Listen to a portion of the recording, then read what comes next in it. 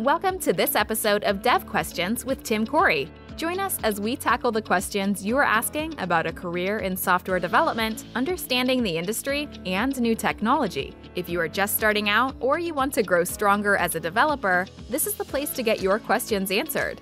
Now, here's your host, expert developer, and online educator, Tim Corey. How do I structure my application?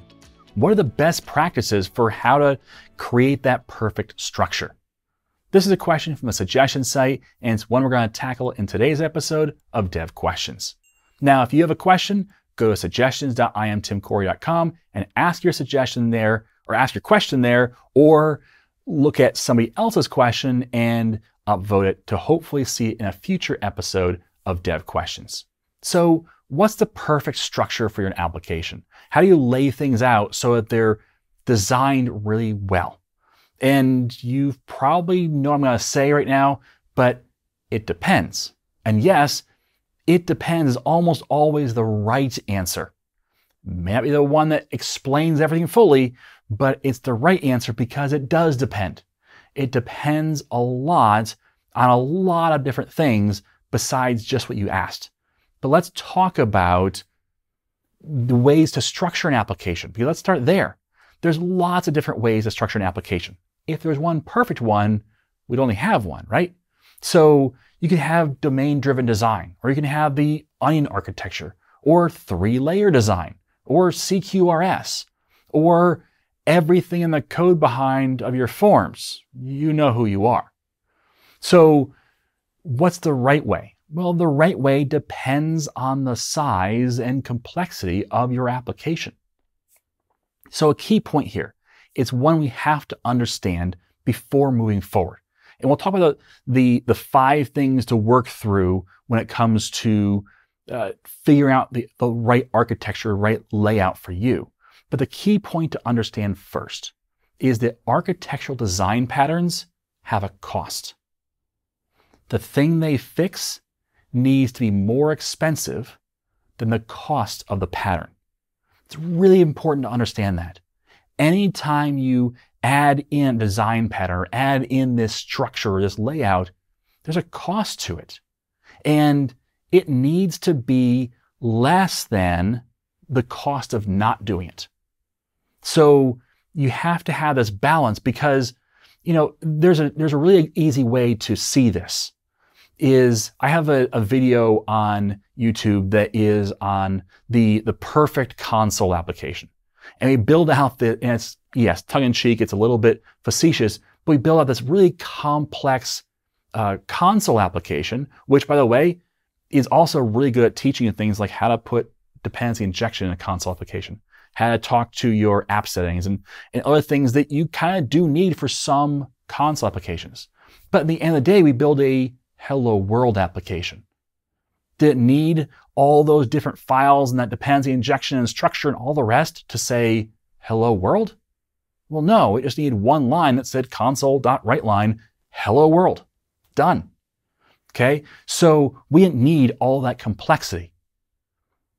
But on the other side, I've seen enterprise applications that have Windows Forms, let's say, as their user interface, and when you open the code behind for Windows Forms, you see all their UI logic, all their business logic, all their data access logic. It's all in the code behind.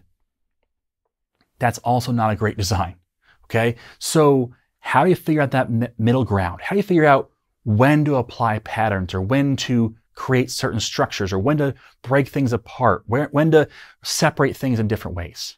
So let's talk through that. I think there's really 5 keys here. The first key is to start simple. One user interface, one class library. Start there. And yes, I do want to see that broken apart. Now, okay, a very small application might not need a class library. If you're creating a microservice, you might not even need that class library. But if we're talking about some type of monolith, and monolith is not a bad word. Monolith is probably the right way to go in most circumstances. But start with one UI and one class library and try and keep it just there. Start there. And then as you go through your design process, as you go through your building process, if you say, you know what? No, we need some more complexity. Maybe we need a folder structure in here. Maybe we need some more separation or grouping things a certain way. Only refactor, only bring in those patterns when complexity is significant. There's a principle called DRY, don't repeat yourself. And this is one of the most abused principles out there because everyone knows it. And so everyone also applies it in the wrong spots too, accidentally. And one of the ways I see it applied poorly is when you see yourself repeating something once. So you have 2 copies of something and you say, DRY, don't repeat yourself. And so you create, a class for that and you create a method in that and you put in dependency injection and you set us up so you have one place, one method call for where you would otherwise have 2 methods or 2 bits of logic. That's probably an abuse of DRY, because really for DRY, you want to say, hey, you know what? I've done this 3 times. I've done this 4 times. I've started to see a significant repetition, because a little repetition is okay. And in fact, it's better than bringing the complexity in of trying to refactor that out into a separate method and calling that in a lot of circumstances. So that refactoring needs to happen only when complexity is significant. Number 3, don't separate related things.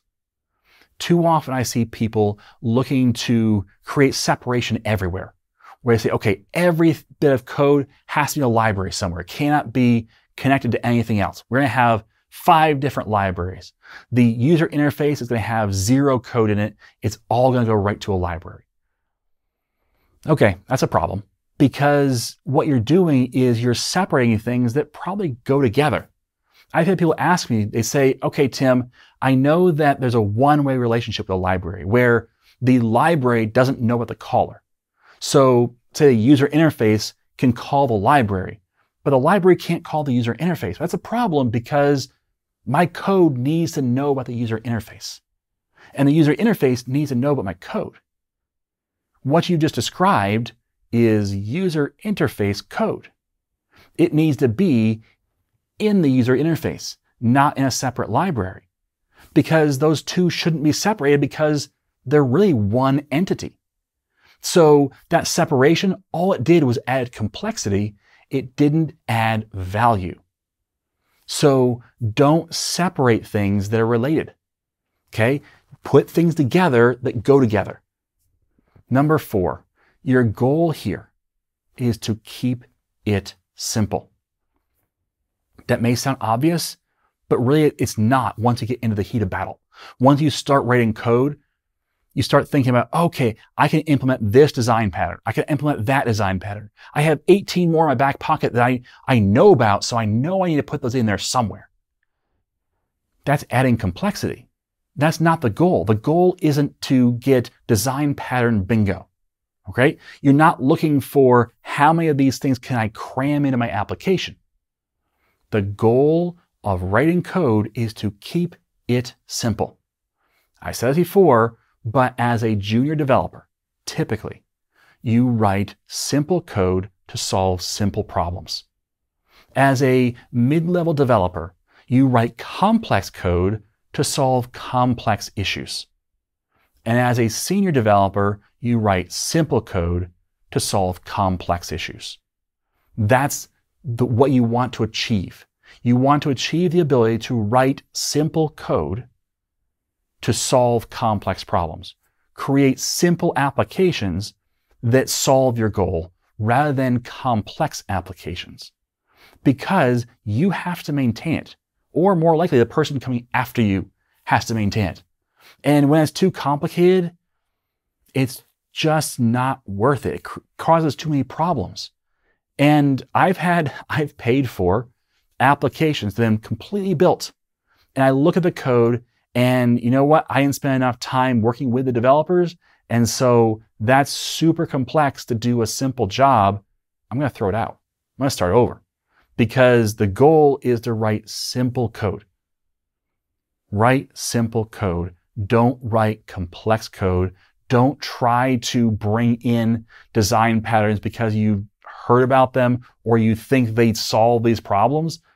Wait until you have a problem that is going to be made better, easier, less complex if you add that pattern.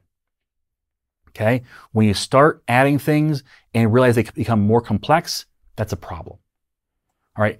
And number 5, it kind of ties into all the previous. Let the situation dictate the structure. Don't start with a structure. Too often people say, what kind of architecture should I have?